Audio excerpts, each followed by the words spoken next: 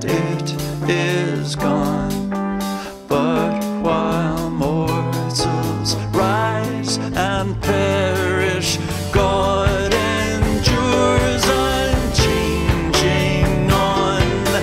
Praise Him, praise Him, praise Him, praise Him, praise the high eternal one.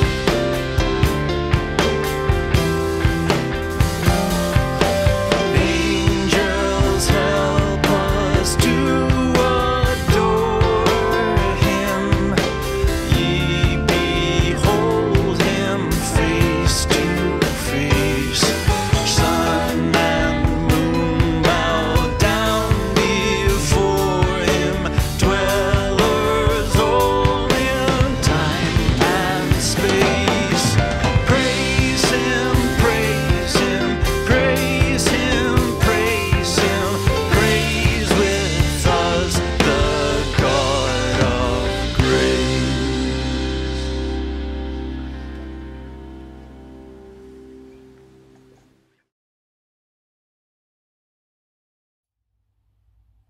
Our reading is taken from the Gospel of St. John, chapter 1, verses from 1 to 18. I'm reading from the Message version of the New Testament. The passage is entitled as The Life Light. The Word was first, the Word present to God, God present to the Word. The Word was God, in readiness for God from day one. Everything was created through Him. Nothing, not one thing, came into being without Him. What came into existence was life, and the life was light to live by. The life light blazed out of the darkness, and the darkness couldn't put it out. There once was a man, his name John, sent by God to point out the way to the life light. He came to show everyone where to look, who to believe in. John was not himself the light. He was there to show the way to the light. The life light was the real thing. Every person entering life, he brings into light. He was in the world. The world was there through Him. And yet the world didn't even notice. He came to His own people, but they didn't want Him. But whoever did want Him, who believed He was who He claimed and would do what He said, He made to be their true selves, their child of God selves. These are the God begotten, not blood begotten, not flesh begotten, not sex begotten. The Word became flesh and blood and moved into the neighborhood.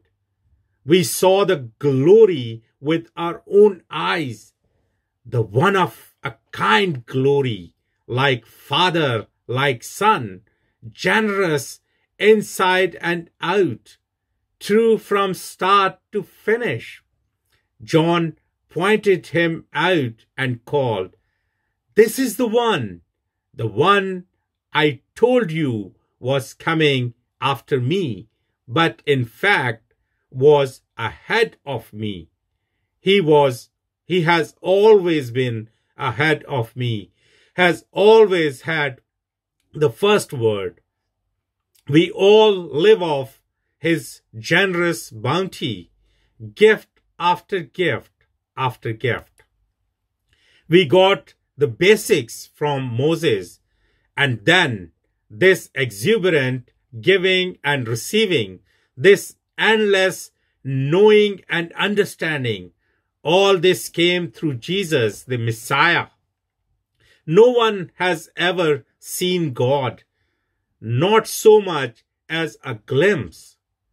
This one of a kind God expression who exists at the very heart of the Father has made him plain as day. Amen.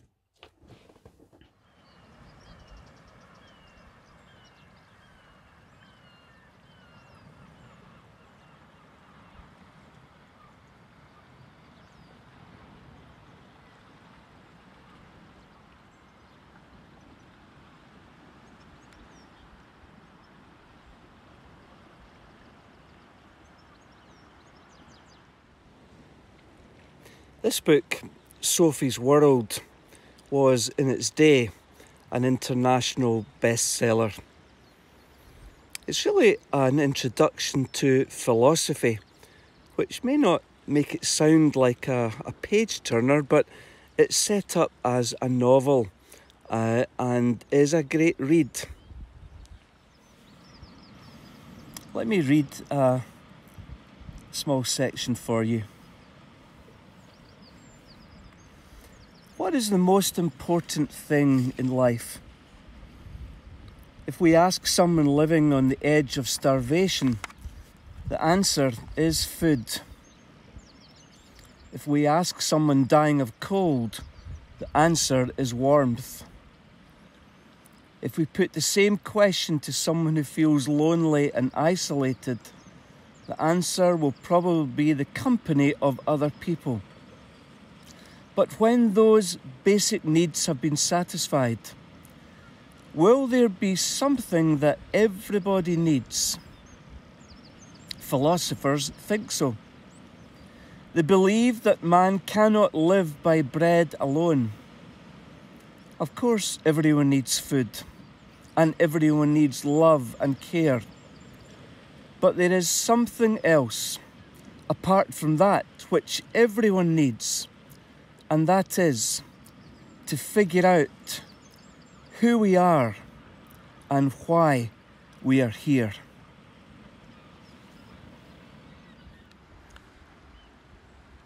So there we have two big questions.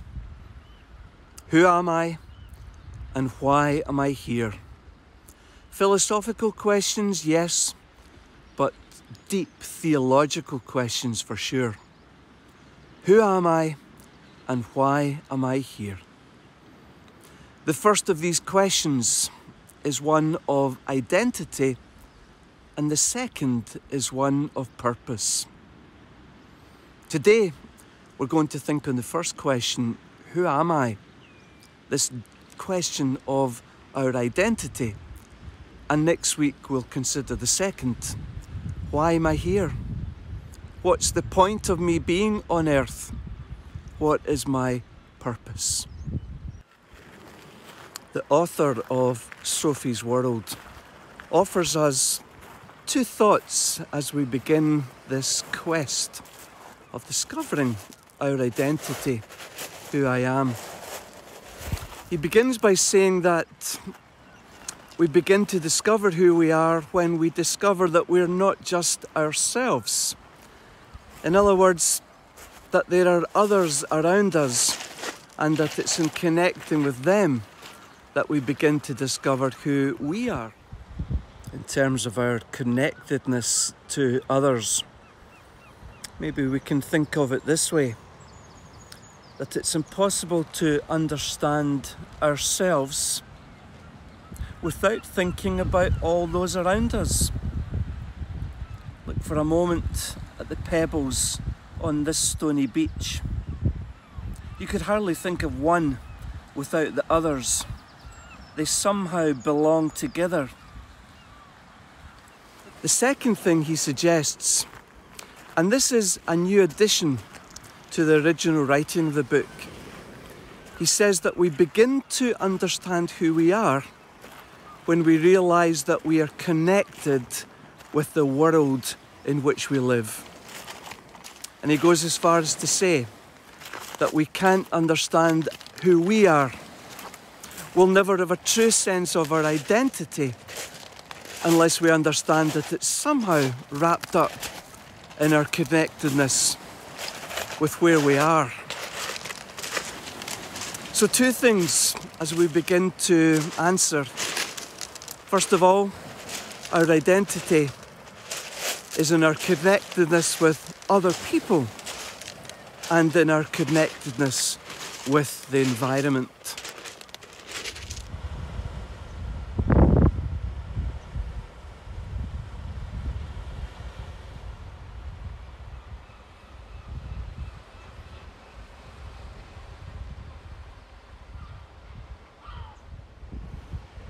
As for our connectedness to the creation, right at the beginning, the book of Genesis makes it abundantly clear that we are part of what God has made. We have a special place within that. We are set as stewards over creation, but nonetheless we are part of it, and our connectedness to it is vital to who we are. I wonder who you see when you look up close at yourself. Who are you? What is your identity? In recent years, of course, we've seen the rise of so-called identity politics. We hear people saying all the time, I identify as this or that or the next thing. I guess as I think about myself, my Scottishness is important to me, but I also understand myself to be British. I think about myself as a male, as a husband, as a father, as a son. There are so many aspects to how I might define myself. As I look to answer the question, who am I? Everything that I've described so far is important to me. My connectedness to others, my connectedness to the creation, and those other things that I've mentioned. My sense of who I am in relation to the place I come from, the people I'm part of, and my understanding of myself in relation to family, those who are immediately around me. All of that is important as I think about my identity, who I am. But as a Christian, there's something more. Of course, there's something much more. Right there at the very start of John's Gospel in the first chapter, we hear the phrase, children of God. Children of God. Now friends, here is the key ultimately to who I am.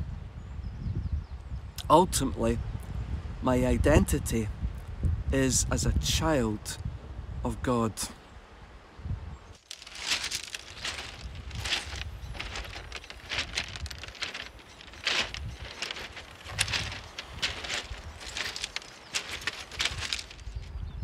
Yes, all those other things matter in terms of how I piece together my understanding of who I am. But they are all arranged underneath this key and crucial and most important conviction that first and foremost I am a child of God. This underpins everything else. And without that, there's something essential missing. I am a child of God. That's who I am. That's who I identify as. My relating to other people, my relating to this planet all flow out of the fact that first and foremost, I am related to a loving God who in his grace and through his Son has declared me to be his child.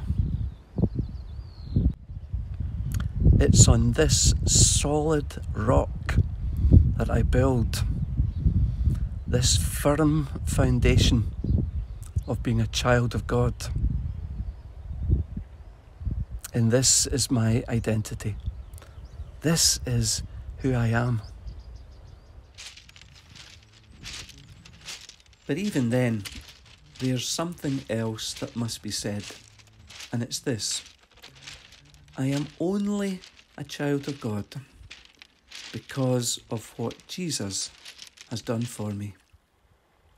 Because Jesus came into the world for me, because Jesus lived his life for me, and in the end, because Jesus gave his life for me. That's why I can say with confidence, in response to the question, who am I? I am a child of God because of Jesus.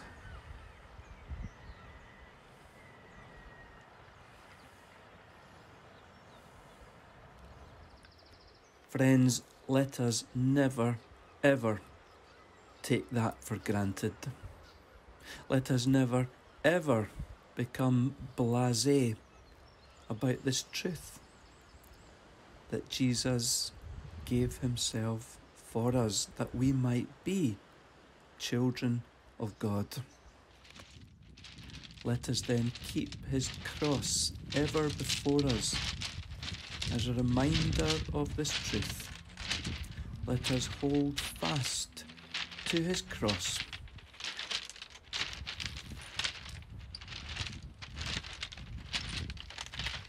By the cross, we are children of God.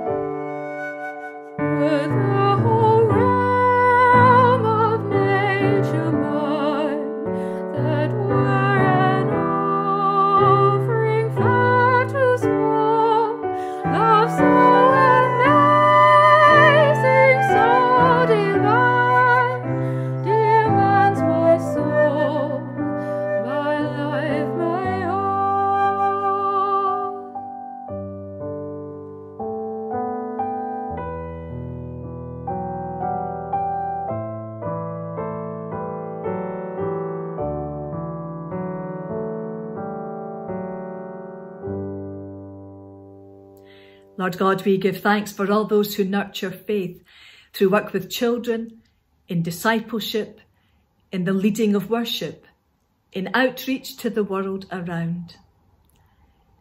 We give thanks and pray for those who engage with children and young people in Sunday schools and messy church, midweek activities and holiday clubs, youth groups and school chaplaincies.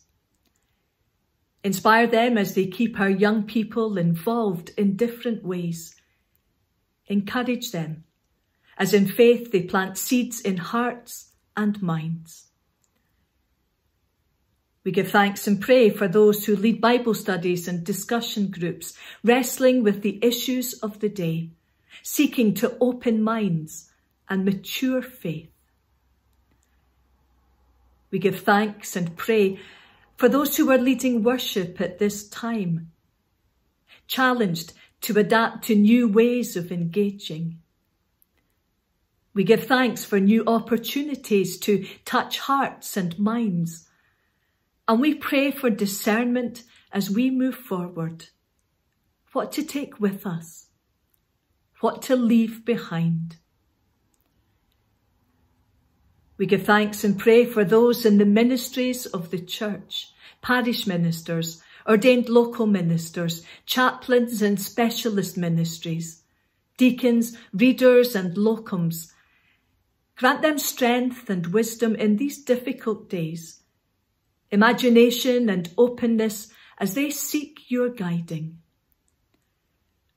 We pray for those discerning a call to ministry, those in training, those seeking their first charge. Be their light, their support, their assurance in their questioning, in their formation. We give thanks and pray for the members of the New Faith Nurture Forum and for the staff working from their homes, for their commitment to the life and work of the church in these uncertain times, supporting, resourcing, enabling, encouraging, responding to change, working alongside congregations, concerned for the poorest and most marginalised.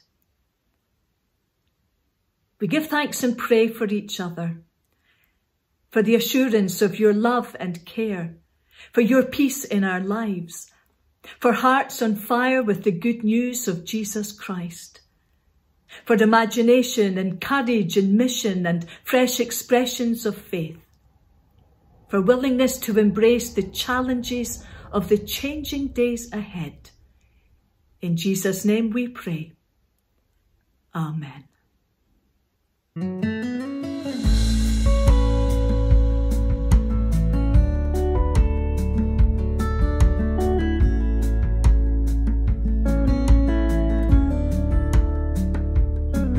I stand amazed in the presence of Jesus the Nazarene, and wonder how he could love me, a sinner condemned unclean.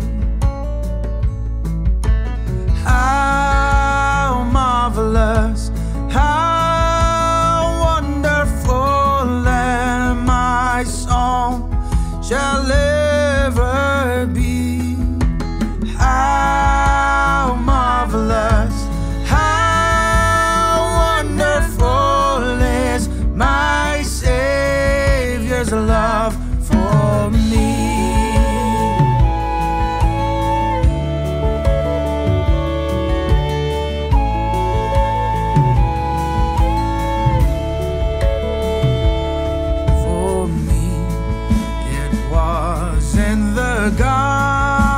Garden, he prayed not my will but thine. He had no tears for his own griefs, but sweat drops of blood for mine. How marvelous, sing, how marvelous, how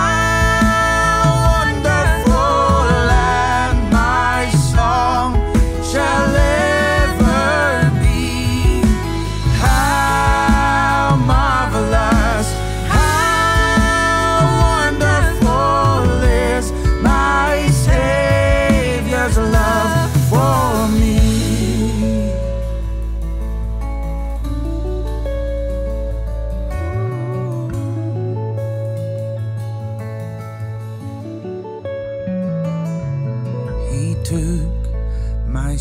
sins and my sorrows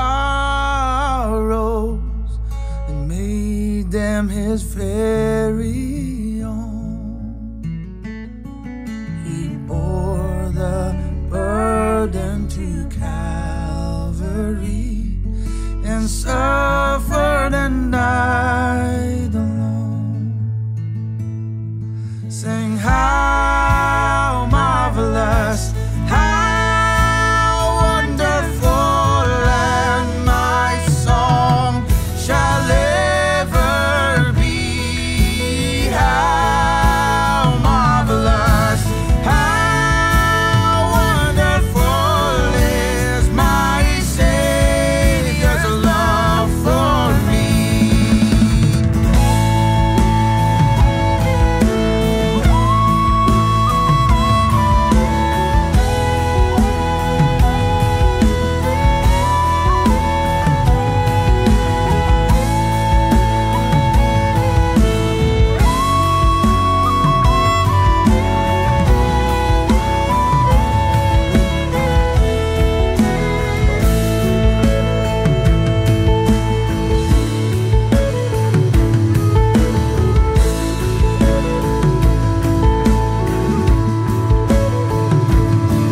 When with the ransomed in glory, his face I at last shall see, and it will be my joy through the ages to sing of his love for me.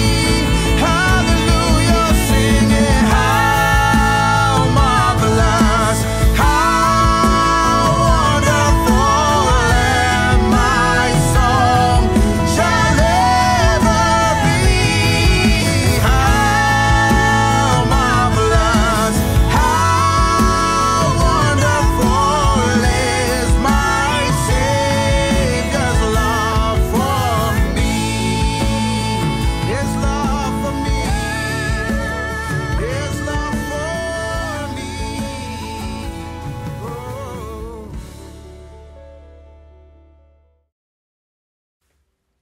May the blessing of God Almighty, Father, Son, and Holy Spirit be with you all today and forevermore.